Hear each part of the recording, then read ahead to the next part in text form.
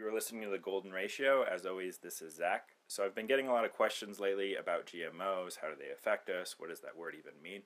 So I decided to bring in a special guest today, expert in the field, Tyler Darrington. Say hello, Tyler. Hi, guys. So I guess the question right off the bat, the most common question I've been getting is just, what is a GMO?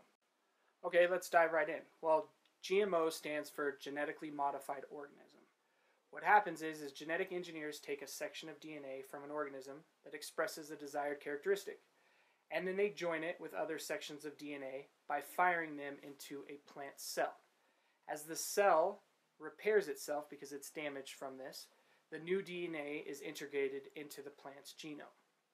Now, most GMO foods eaten are from plants genetically engineered to express either a protein that is unaffected by a specific herbicide, so that you can, let's say, spray a field of crops and weeds without the herbicide doing damage to the crop, but still killing the weeds, or expressing a protein that when eaten by a grub or other pests, their stomachs rupture and die, and it kills them. Some of the GM plants out there do both. So you use the word scientists and maybe engineers or something. I'm hearing the human thing involved in this. So when I hear human, I think like history. So how long has this been happening? Well, human consumption of GMO crops started in 1992. Wait, I feel like we've been changing and maybe modifying our crops for a really long time, right? Yeah, we talked about GMOs, and in contrast to what I just told you about genetically modified organisms, traditional plant breeders have changed crops for a long time, but the way they do that is they take a plant with a desired characteristic, such as high yield, and they'll cross-pollinate it with another plant that is very close, if not the same, in breed, and with a different desired characteristic, such as disease resistant, and then they'll get a new crop from that. But again, that's from cross-pollinating.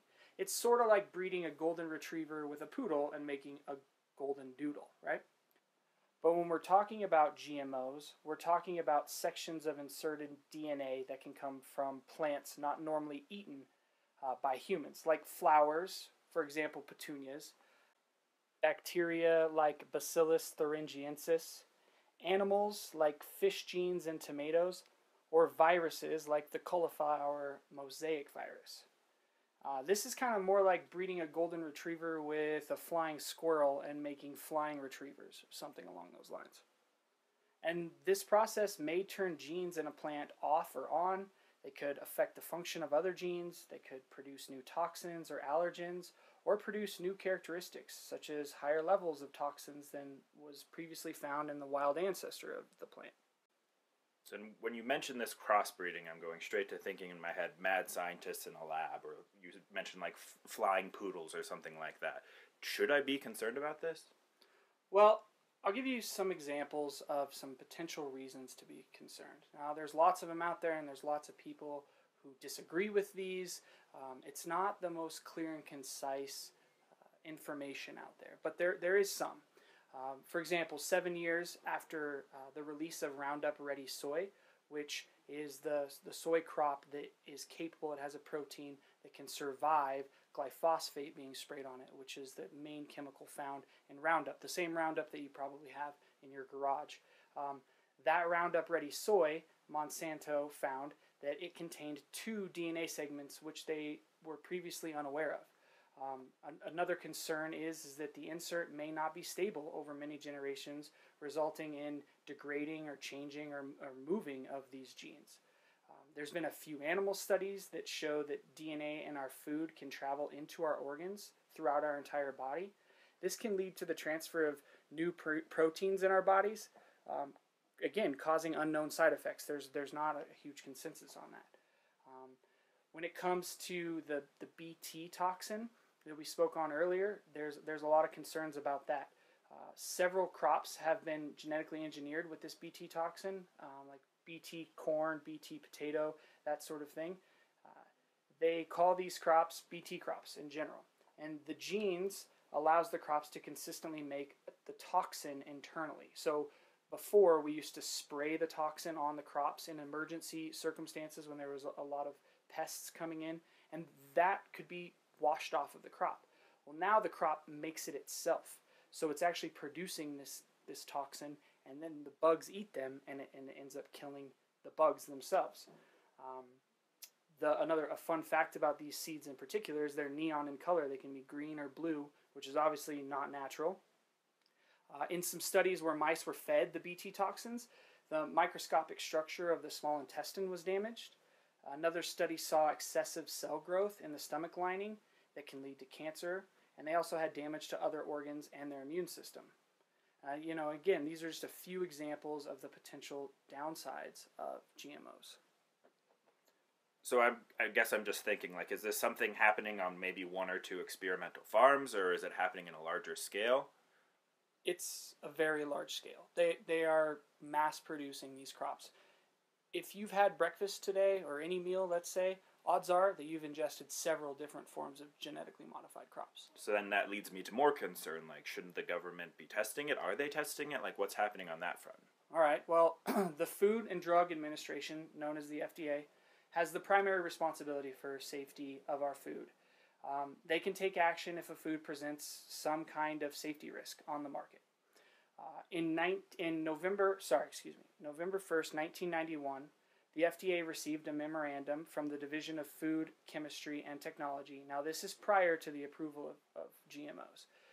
In the document, it pointed to all of the undesirable effects that might be produced by the technique of gene manipulation or creating genetically modified crops, such as increased levels of known naturally occurring toxins, appearance of new, not previously identified toxins, increased capability of concentrating toxic substances from the environment, like increased concentrations of pesticides or heavy metals, and undesirable alterations in levels of nutrients. Now, even with that, and that's just one piece of several documents that were sent to the FDA, or that internal members that worked for the FDA pointed out, the FDA moved on.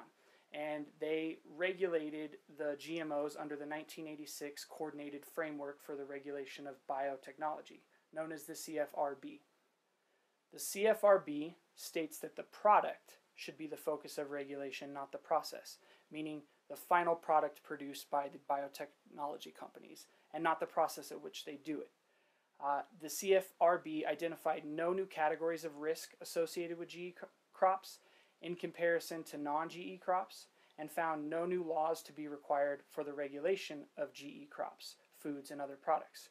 So they were essentially saying that GE crops are so similar to traditional crops that there was no need to regulate them any differently. The funny thing is if you go to the patent office, though, there's a much different story because the biotechnology companies are patenting their genetic modifications, saying that they're so different from traditional crops that they can actually sell them and make money off them and no one else can produce them. But if you talk to the FDA, the crops are so similar that there's no reason to regulate them or test them any differently than other crops. So, the FDA made the decision in 1992 to treat GE foods as substantially equivalent to conventional foods, unless there is a reason that they should be treated otherwise.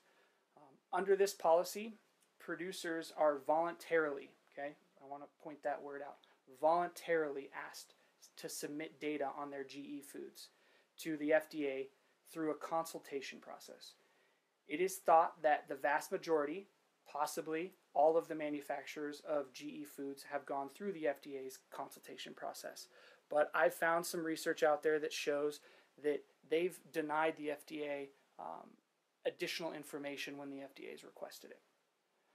Now, proponents of GE foods often argue that we have been consuming these GE foods for over 2 decades without any observed adverse health consequences, and that there's no reason to single them out for more regulatory scrutiny than traditional, conventional bred food. Opponents argue that we have not been looking hard enough for the health consequences, and that over long periods of time with low-level consumption, there may be chronic effects that go undetected when we're looking at them. I guess to summarize this, much of the disagreement comes down to whether people prefer proof of safety or proof of harm approaches to regulating food and checking for safety. It boils down to what do you believe in? I'm curious, what are other countries saying about these GMOs? How does the world feel about GMOs?